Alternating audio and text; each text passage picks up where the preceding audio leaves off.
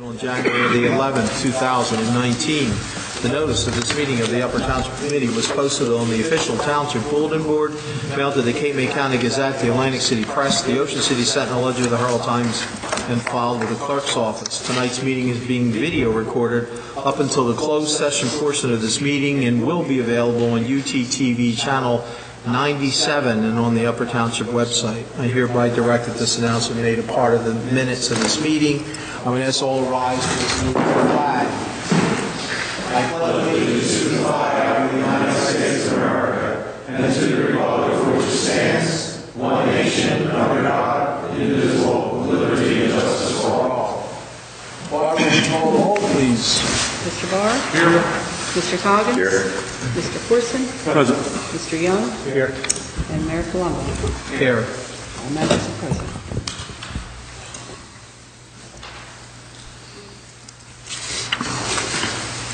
All right. Would someone like to make a motion to approve the minutes from December 17th, regular and closed session, as well as the January 4th reorganization minutes? Motion to approve. Second. Call the roll, please. Mr. Barr? Yes. Mr. Coggins? Yes. Mr. Corson? Yes. Mr. Young? Yes. Mayor Colombo? Yes. Motion is carried. All in favor? All right. We'll spend some time with... Do you have anything for us this evening, Scott? Mayor, I don't have anything in reports. I do have some comments in new business, and also this evening. Okay. Barbara? Nothing in report this evening, sir. Thank you. Nothing at this time. We just have some matters for closed session. Barbara? Nothing this evening either. All right, welcome back. Committeeman Coggins.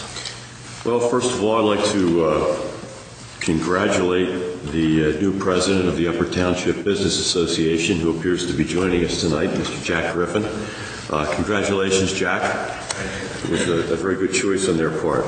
Also, in regard to the upcoming budget workshops, the Township Committee members will have in their hands, by our next meeting at the 28th, a copy of the proposed budget, as well as a variance report and an agenda for the workshops.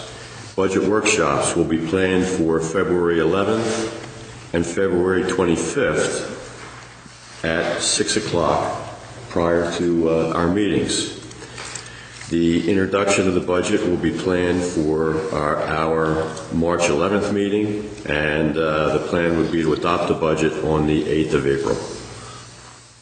And that was all I had this evening. Okay, thank you. Nothing, Committeeman Young. Let the record reflect. We get to the holidays, so we're good. Call me off guard, I'm not prepared. Deputy Mayor Barr. Kudos to our public works employees for their quick action with our snow event that we had. And also, I would like to make a motion that we prepare resolutions for years of service for two long-time employees, Christopher Thomas and Dwayne Twiller, for their years of service. Okay. Second. Okay, Mr. Barr? Yes. Mr. Coggins? Yes. Mr. Corson? Yes. Mr. Young? Yes. Mayor Colombo? Yes. Motion is carried. That's all I have, sir. Thank you. Committeeman Corson. Thank you, Mr. Mayor. We do have our Upper Township free animal rabies clinic. That'll be held Saturday, February 19th, and also again Saturday, February 16th at Shore Veterinary Animal Hospital on the corner of Hope Ocean Road in Seville. As you can also get your rabies clinic, so you get the rabies shot, and you can also get your dog license. As of today, this year, we've licensed 240 dogs so far, so we're off and running with the dog licenses, and hopefully it'll be a good rabies clinic. Okay. And I have nothing this evening, so we can move on. Okay. Moving on. Item number 1. honoring Harrison Hep acting on attaining the designation of Eagle Scout. Move the resolution. Second. Mr. Barr? Yes. Mr. Coggins? Yes. Mr. Corson? Yes. Mr. Young? Yes. And Mayor Palumbo? Yes. Motion is carried. Item number 2, affirming the Township of Upper civil rights policy with respect to all officials, appointees, employees, prospective employees, volunteers, independent contractors, and members of the public that come into contact with municipal employees, officials, and volunteers. Move the resolution. Second. Mr. Barr? Yes. Mr. Coggins? Yes. Mr. Corson? Yes. Mr. Young? And Mayor Palumbo? Yes. Motion is carried. 3, accepting the surety bond from George Harms Construction Company for the mining operation known as Caldwell Pit for blocks 414, 451, lots 45 and 4, and authorizing the release of the existing surety. Motion to accept. Second. Mr. Barr? Yes. Mr. Coggins? Yes. Mr. Corson? Yes. Mr. Young? Yes. Mayor Palumbo? Yes. Motion is carried. Item number 4, appointing John Principe, Sean Fenton, Daniel Matthey, Marshall Kohler, and Evan Sheridan as full-time employees to the Upper Township Public Works Department. I'm going to ask that, excuse me, after the discussion with our business administrator, that we table this into a little further review to make sure that everything that's required has been addressed. So I would ask you to table it for till the next meeting. Need a motion? Yes. Motion to table? Second. Mr. Barr? Yes. Mr. Coggins? Yes. Mr. Corson? Yes. Mr. Young? Yes. And Mayor Palumbo? Yes. The motion is carried to table this resolution to the next meeting. Item number 5, appointing Jonathan Carter, Cassandra Rosamond, Robert Palmero Jr., and H. Lawrence Stubbs Jr. as part-time employees to the Upper Township Division of Emergency Medical Services. Move the resolution. Second. Mr. Barr? Yes. Mr. Coggins? Yes. Mr. Corson? Yes. Mr. Young? Yes. Mayor Palumbo? Yes. Motion is carried. 6, appointing William C. Hanley as the Upper Township Representative and Steve C. Eisenhower as the alternative Upper Township Representative to the Great Egg Harbor National Scenic and Recreation River Council. Move the resolution. Mr. Barr? Yes. Mr. Coggins? Yes. Mr. Corson? Yes. Mr. Young? Yes. Mayor Palumbo? Yes. Motion is carried. Item number 7, authorizing a 1-year extension to the contract with Danziger and Markoff LLP for actuarial services. Motion authorized. Second. Mr. Barr? Yes. Mr. Coggins? Yes. Mr. Corson? Yes. Mr. Young? Yes. Mayor Palumbo? Yes. Motion is carried. Item number 8, tax refund for Block 688, Lot 2. Motion approved. Second. Mr. Barr? Yes. Mr. Coggins? Yes. Mr. Corson? Yes. Mr. Young? Yes. Mayor Palumbo? Yes. Motion is carried. Item number 9, authorizing the purchase of a Case 521G Z-Bar T4F wheel loader and accessories in the amount of $149,995.93 through Sourcewell, formerly NJPA, National Cooperative Contact, with funds from the 2018 Capital Improvement Bond Ordinance. Move the resolution. Second.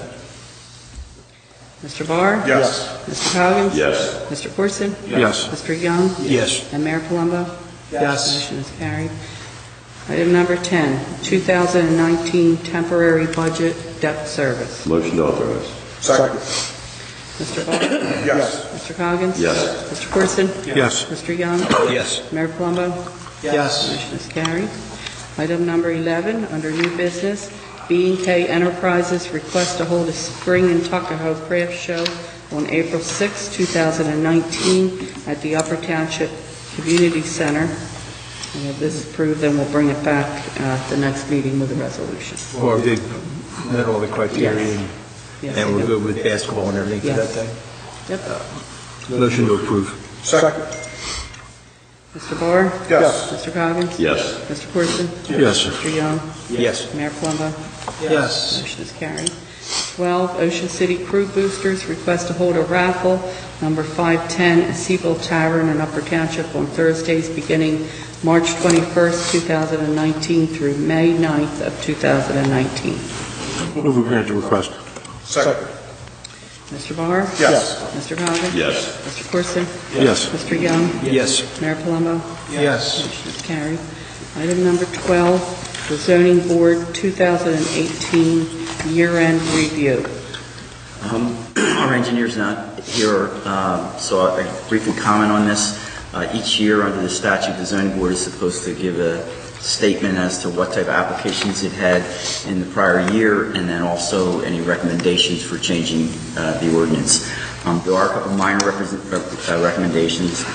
One of them, I'm not sure the board is aware that there is actually some language that seems to address, and when I say the board, I mean the zoning board was aware that there's actually language in a footnote on our fees that addresses that third recommendation, which is that the board be authorized to hire experts in particular applications that they feel they need additional experts for, such as planners or, for example, the example they used was a cell tower.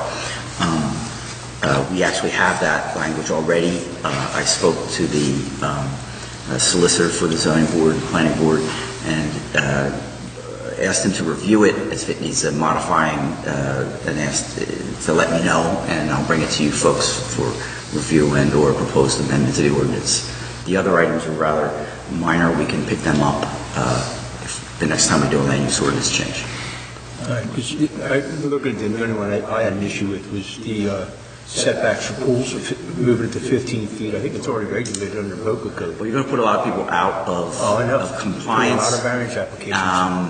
And that was something that I was going to bring up, but I think it's something the planning board should look at and maybe talk about it before it gets to the township committee. Hopefully we're old enough to remember why that's 5 feet as opposed to 15, because of the reason that you actually mentioned. We had a slew of people trying to put pools in on existing permitted undersized lots, and there's just not enough room for 15 feet, and they had testimony and expert testimony that it's not dangerous. Some towns actually allow them to be cantilevered over the existing buildings. I'm not sure if there's a deck above it whether that's a good idea, but if there's no decks, it's allowed. So I'm not sure where the safety concerns come from. The only way I didn't consider it for myself is if we did a sliding scale like we do all accessory buildings. So an undersized lot would come down to 5 feet, and the full-size lot would be 15. But I mean, it's going to create so many variances, it's ridiculous.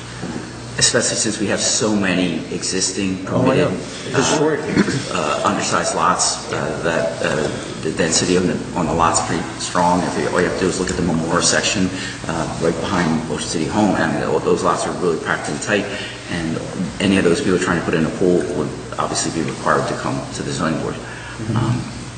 It makes sense on a large lot, but it doesn't make sense on the smaller lots. And I'm not sure, you need someone reviewed by a professional. It also meets the VOCA code for wall support for your foundations and everything else, if it's not impeding, any of those issues. Right. And I can tell you on the island, because they have small lots, it's routine to put in these mini pools that clearly are within a few feet of that structure. Some of them are generally under, actually. That was the only one I had a concern about, so I wanted to throw it out there now. But I think it's something the planning board should pick up. Maybe next meeting you can talk about it. Okay. That's it. No action required at this time. Do we need to make a motion to accept that report? Sure. I'll make that motion. Second. Mr. Barr? Yes. Mr. Cox? Yes. Mr. Corson? Yes. Mr. Young? Yes. Mayor Palumbo? Yes. And that, just for edification, that report should be sent to the planning board for review and comment. Yeah. Item number 14, Alexander Grossi request for a street light at Mariners Cove and Summers Avenue. I believe Mr. Morgan has some comments. Normally we would ask the engineer to take a look at it. He wasn't here. I asked Scott to look at it. I looked at it. It really does need a light. It's a very dark corner. And the concern is, in the morning when it's dark with the kids with the buses, that it's a safety hazard and it needs to be addressed. I mean, I think it's very prudent to put one there at this point. And the one light, if you went to the end of the cul-de-sac, they would see that there is a canopy, tree canopy that basically obscures that light to a certain extent, so that's part of, I think, the issue. Both lights are working there, the cul-de-sac and at Summers and Mariner. However, if you look at the other cul-de-sacs that are in that area, most of them have 2 lights. So that may be something that we putting another light in that particular area, but it is dark. I mean, should we wait for our engineer to look at it, or is it? I mean, it's up to you. I do think there's a need, and, I just don't want it to go too long. We have been, informed about the situation, that, when it's dark now, and it could potentially prolong it another month. Is that a motion? Perhaps, what I have a suggestion. I'm going to make the motion to approve it. Okay, because I was going to say, you could also make a motion to approve it, and if it gets passed, or the motion includes the fact that the engineer can review it, if he has any concerns, and bring it back to the township committee. I will second the motion. Mr. Barr? Yes. Mr. Cogan? Yes. Mr. Corson? Yes. Mr. Young? Yes. And Mayor Colombo? Yes. That would be way easier. The record.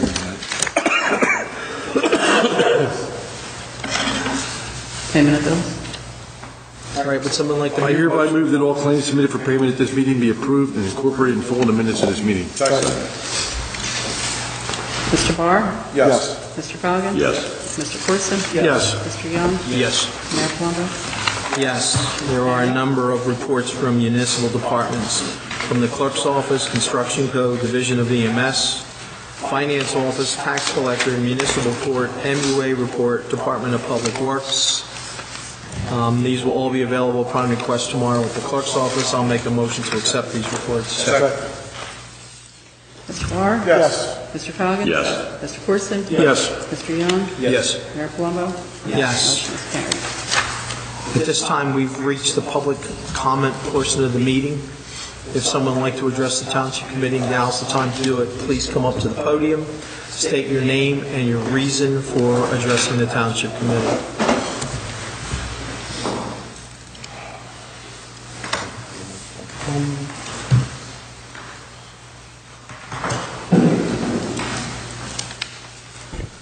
Wanda Adamson, Sunset Acres, South Sunset Drive. I was just curious as to what's happening with Caldwell Park.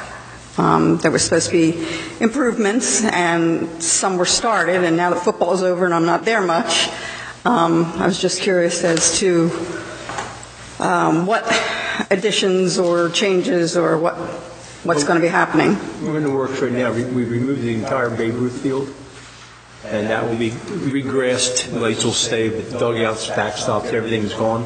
That'll become practice facility for the football program and any other programs there. And we also removed most of the apparatus at the playground and installed new swings as well as new mulch, new fencing, and opened it up and removed more trees to get that a little better ventilation and appearance. So that's basically what we're doing at Caldwell for right now. Is there any plans for additional parking? We are looking. I was looking at the blacktop where the hockey used to be. We've been discussing that as far as to make that more parking, for game Games, yeah. There's a good chance that's going to happen. We're just looking. We need some spots for pickleball and different things, so we're trying to balance. But that is one of our considerations, is to turn that area into parking. The other question I had was, I saw on the state's highway list that next Tuesday, the 22nd, they're supposed to be here for anybody that wants to come between, I think it's like 4 and 8, to see the plans for the Route 50 bridge replacement. And I was wondering if that could be put on the township's web calendar to maybe anybody see it, because I only saw it because I was going to look at road conditions for my parents to go out this morning. I think it is.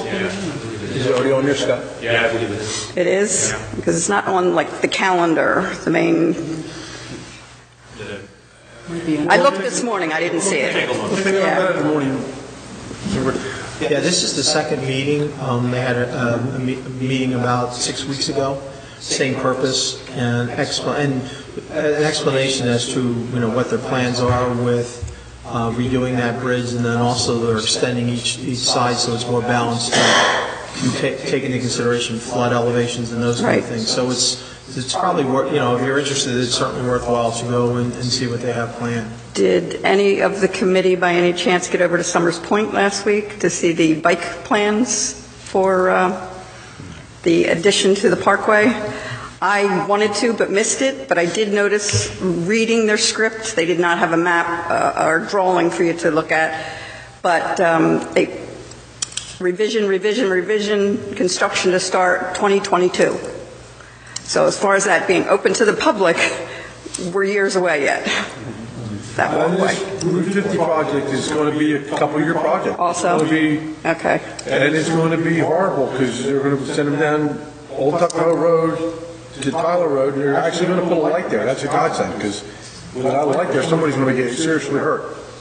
And in the whole process, we should actually do something, but ask the county to look at Old Tuckahoe Road in general, because there's been a horrible amount of accidents there the last year. At the last meeting, the county engineer was there, and he was asking a number of questions as well. But part of the problem is they are going to detour people who use the Tyler Road. And we have concerns personally that there could be some speeding traffic trying to get around because of the detour and everything else. So there's steps being taken to try and offset that situation as well. I mean, summertime's going to be horrible. It's already horrible. It's going to get worse. One other question. The new lights that are in downtown Tuckahoe, a part of the redo of the bridge and all, are they state-owned or township-owned, or, because I know from the electric company that the regular street pole lights go out, you pay a per fee. But if you want lights put in, as far as the township goes, on their property, and you want to buy them and have them as yours, you're responsible for maintenance. They were put in, I think the state paid the cost to them when they upgrade. The township is actually responsible for the fee payment on them. So the reason I ask is there's one right at the intersection of Schoolhouse and where Pete's Pizza, not Pete's Pizza, but where the pizza place used to be, it's now the antique store. There's a new light there, and I keep trying on the Atlantic City app to get it repaired, and they're reporting there's no light there. So I'm like, wait a minute, there's a light there. But I haven't stopped and searched for a pole number. is the bulb out? Yeah, well, yeah. Well, what happens is our rescue squad personnel actually patrol the township and report out lights. We'll put that on the list and we'll get it turned in and get it taken care of. Yeah, because they've been working 50 pretty good. One day last week, I counted 12 lights out between the bank, Sturdy Bank in Tuckahoe, and the traffic light at Lavari's. It's down to 6 now, so they're working on it. We pay the same amount whether they're on or not. Right, that's what I'm saying. If you're still paying, you might as well have them working. Yes, thank you. Would anyone else like to address the Township Committee?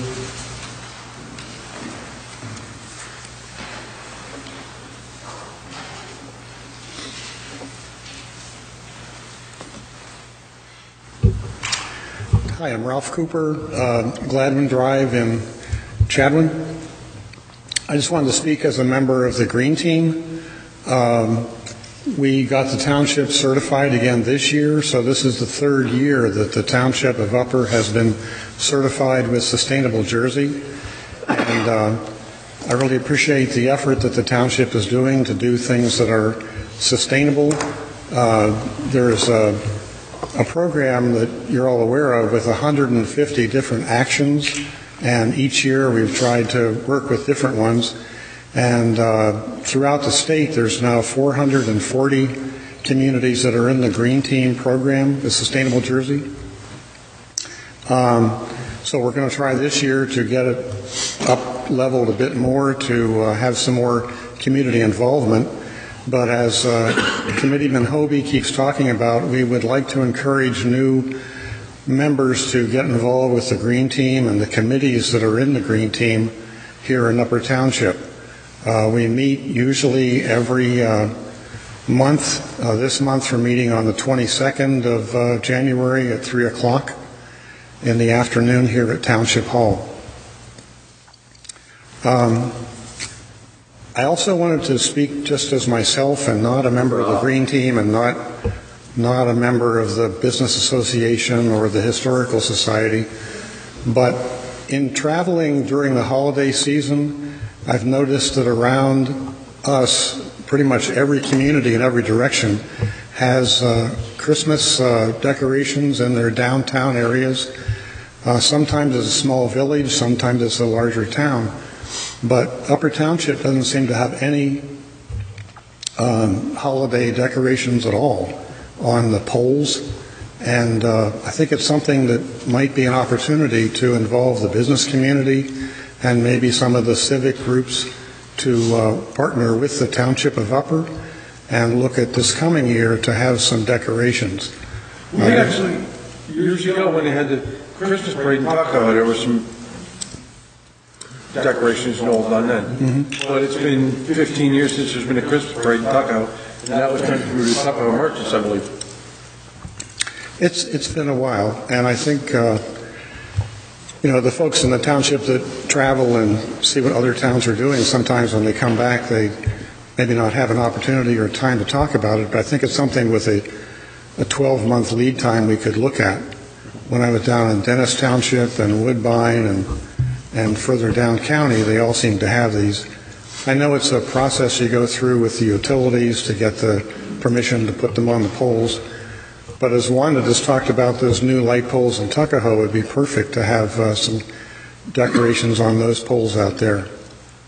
So just wanted to share that with you, and I'd be happy to. As your volunteers go, you may get a better shot at some volunteers for the Green Team if you moved your meetings to an evening. I think if you have your evenings at 3 o'clock or your meetings at 3 o'clock on a weekday, you're pretty much eliminating anybody who's working a conventional job. I appreciate that. We've over the years we've dealt with that. We've had meetings. We have what we call work sessions. Last year, for a couple of months, we did them on Thursday evenings at the library. Wasn't exactly a big rush of people turning out. We meet during the day primarily so we can engage the township officials and meet with Hobie and meet with Paul Dietrich and so forth when they're here. We've also reached out and meet with other groups. I've been to the Rotary Club and different community groups where we can try to get volunteers that way. So I think it's just a constant process of making people aware of it, because I've been volunteering and Mayor's been graciously appointing me now for 4 years, maybe 5. And I still find people in the township that don't know anything about the Green Team at all. So we're going to do a better effort this year to try to publicize what we're doing more and publicize the opportunities. Last fall, you saw we did that posted on the website, the date of the. I think what we could do is give the Green Team a little PR by putting that, looking for some new volunteers for some new committees, and maybe that might help as well. There's a link on the website for the Green Team. I appreciate that. We have a page on the website that talks about the Green Team and so forth, and it's searchable, but having it as a part of the calendar would be helpful too. Okay. It's ironic, we just had that discussion about trying to find some town area and what we do have available to put decorations up and have a little more of a festive appearance. Tuckahoe always had it. Growing up as a kid, every telephone pole was decorated, and the whole town was pretty well lit up. And hopefully we'll get some more rejuvenation in that Tuckahoe area, where we'll be able to have something like that. It's really about the only area we have.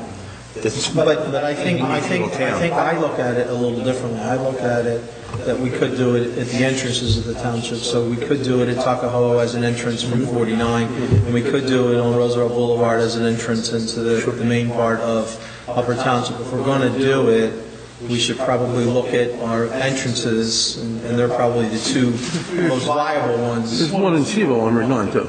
I get it's coming over a little But, I mean, it's a place to start and consider, what you've brought before us, so, as an opportunity. Okay, thanks very much. Thank you.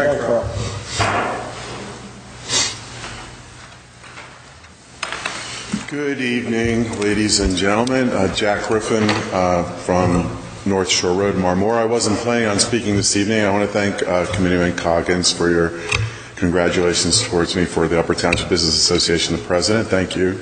But because of what Wanda said, I wasn't sure that those meetings for Route 50, that they had already started. I know that, being on the planning board and we had talked about different things.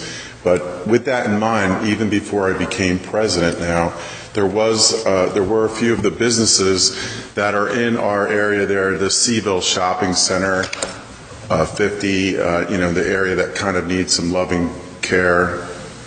Well, a lot of loving care. And with the consideration that I know people have GPSs and that we can all go different places and get there all different ways, but with the detour that does happen and with the inconvenience that happens with that detour, the concern of the business association and the people that are there and have been surviving, that apparently this has happened once before where people were detoured and it took a toll on their business. And so with the consideration, I'm not sure which one of you are part of that at any of those meetings, but I would strongly try to suggest that we think about the businesses because the ones that are there have survived.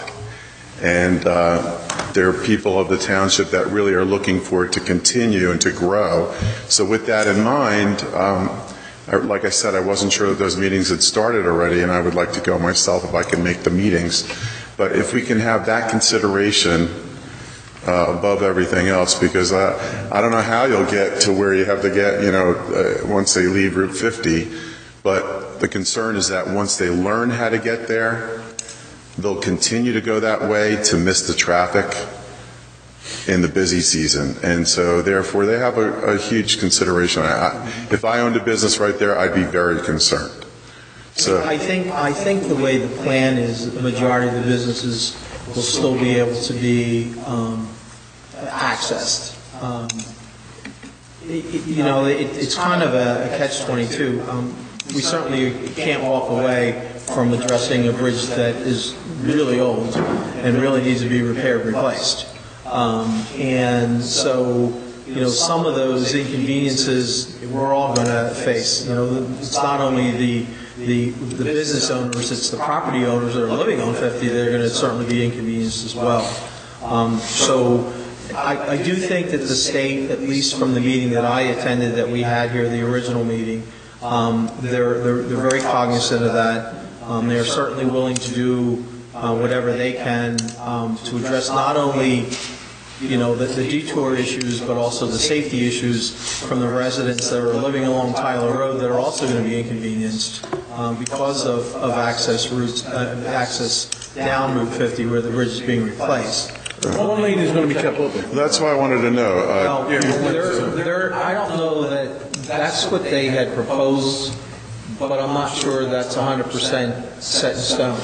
I don't know that they confirmed that. That was another alternative that was brought up for consideration, but they said it depends on the existing structure as once they start working with it, if it's possible. We had understood that too on the planning board when they presented, they were talking about it. The possibility can be that it's open to one lane, but more likely maybe not because of the Right. I mean, the explanation that they gave that evening was that although that could be an alternative, that they couldn't commit to that because they don't know what the existing structure looks like underneath. And they also said the problem is it would be two sides. You do one side and then you repair it, and then you bring it over to the other side.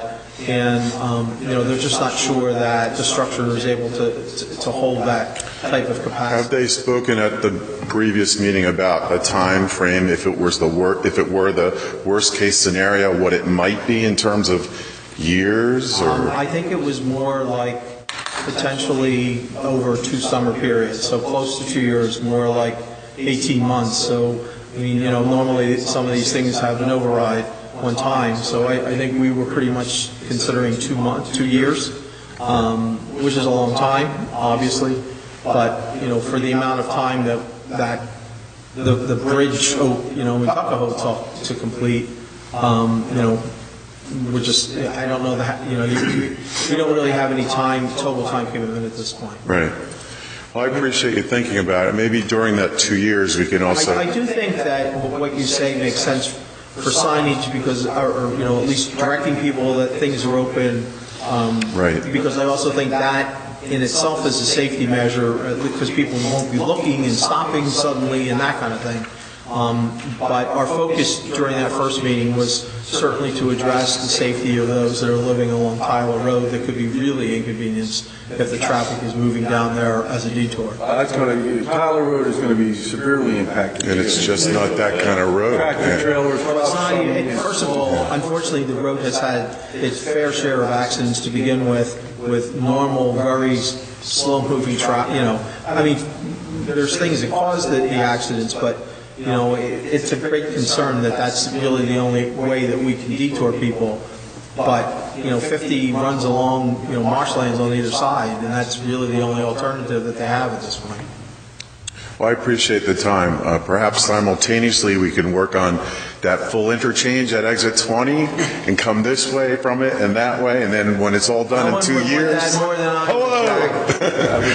Thank you very much. I appreciate your time. Thank you. Anyone else would like to address the Township Committee? Now's the time to do so.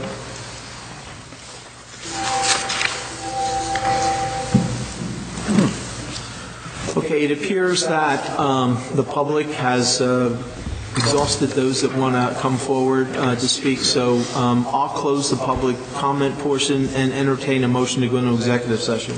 I hereby move that a resolution be incorporated into the minutes authorizing the Township Committee to enter into an executive session for the following matters pursuant to the Open Public Meetings Act. Contract negotiation with Cape May County Council on alcoholism and drug abuse. Litigation, Holt versus Upper Township Zoning Board of Adjustment. Potential litigation for Whippoorwill Campground and personnel. I also include in my motion the estimated time and the circumstances under which the discussion in closed session can be disclosed to the public as follows. It is anticipated that the matters discussed in closed session may be disclosed to the public upon the determination of the Township Committee that the public interest will no longer be served by such confidentiality. With respect to employment and personnel matters, such discussions will be made public if no formal action is taken or when the individuals involved consent that it can be made public. With respect to contract negotiations, such matters will be made public when negotiations have ceased and there is no longer a reason for confidentiality. With respect to litigation matters, such discussions will be made public when litigation is complete and the applicable appeal period has expired. Second. Let's call the roll. Mr. Barr? Yes. Mr. Cox? Yes. Mr. Corson? Yes. Mr. Young? Yes. Mayor Colombo? Yes. Motion is carried. Thank you all for attending this evening. Please drive safely home and have a great week.